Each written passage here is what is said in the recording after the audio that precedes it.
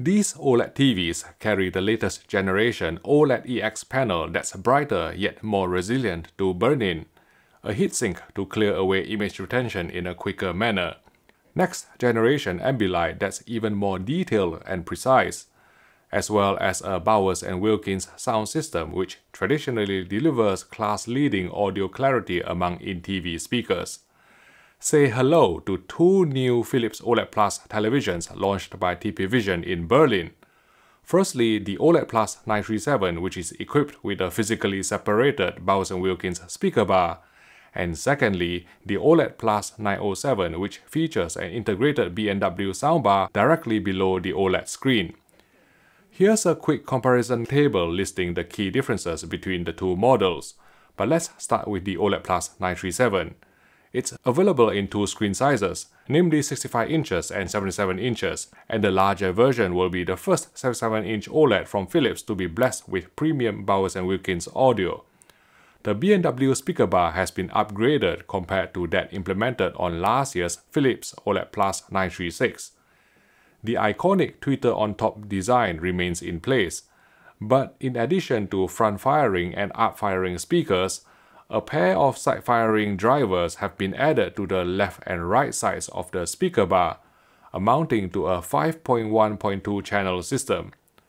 The Bowers Wilkins speaker enclosure also forms an integrated part of the TV's tabletop stand, and has been described by Philips as a sound base, among other things.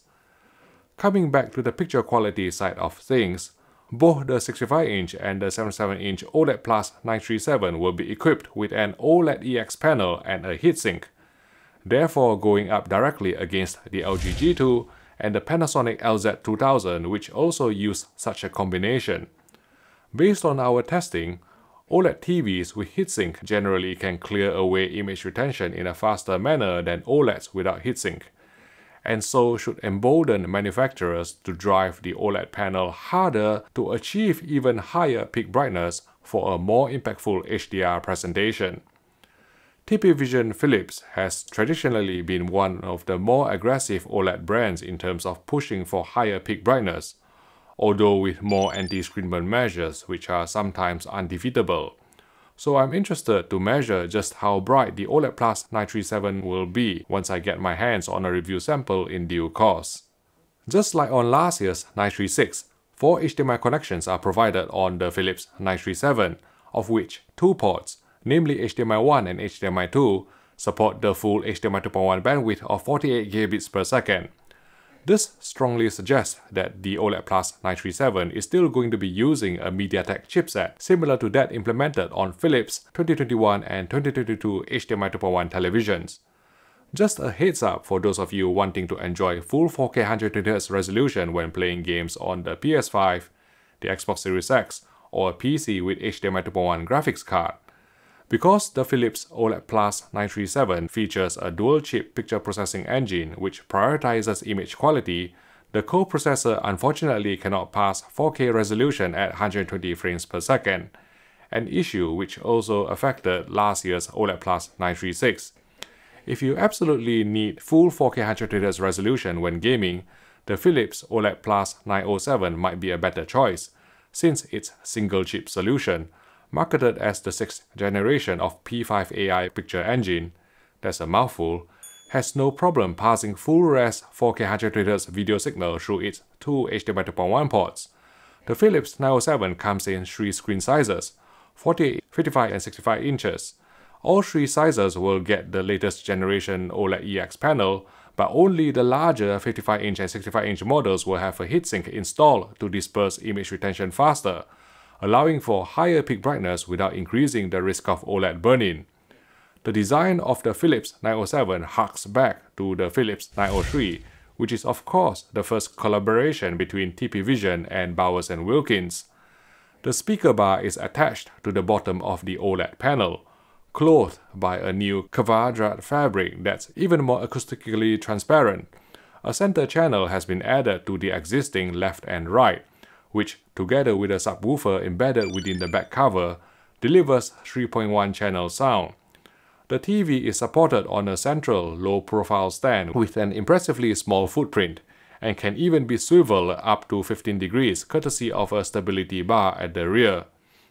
Otherwise, both the Philips 907 and 937 support HDR10, HLG, HDR10 Plus Adaptive, Dolby Vision, Filmmaker Mode, IMAX Enhanced, Dolby Atmos, DTS Play-Fi, and Android 11 Smart TV platform.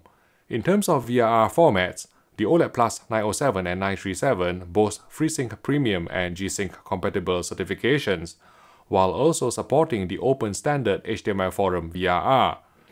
Both TVs ship with a premium backlit remote whose sides and back are covered in sustainably sourced Muirhead leather. And of course, we cannot end this video without talking about Ambilight, which is a key USP of Philips televisions.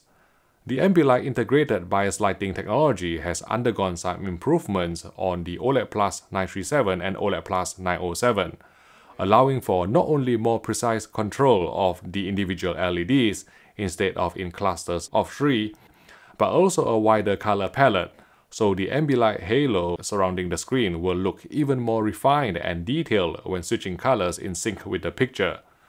The Philips 907 will be equipped with this next-generation Ambilight along the top and the sides of the television, which is marketed as 3-sided Ambilight Plus, whereas the step-up OLED Plus 937 will carry 4-sided Ambilight Plus to provide the most immersive integrated bias lighting experience yet. This video is sponsored by Box, the online technology store. Visit box.co.uk for the best deals on TVs, soundbars, and all your other technology needs. New on the 907 and 937, there's a VRR shadow enhancer setting which seeks to counteract the raised blacks in VRR mode. Philips has also improved its dynamic tone mapping that can analyze the content frame by frame to reduce highlight clipping without sacrificing overall brightness. Between the two ranges, I'm personally more excited by the Philips OLED Plus 937, which should deliver superior picture and sound, and also comes in a larger 77-inch screen size, although hardcore gamers may prefer the OLED Plus 907 for its full 4K 120Hz resolution. Now, some of you may be worried about higher peak brightness increasing the risk of OLED burn-in, but I recently interviewed panel supplier LG Display in South Korea, who explained in great detail why this won't happen with the latest generation of OLED.EX panels. To learn more about the technical benefits of OLED.EX directly from the horse's mouth, please click here to watch my full interview with LG Display. You have to skip to 222, past my coverage on transparent OLEDs.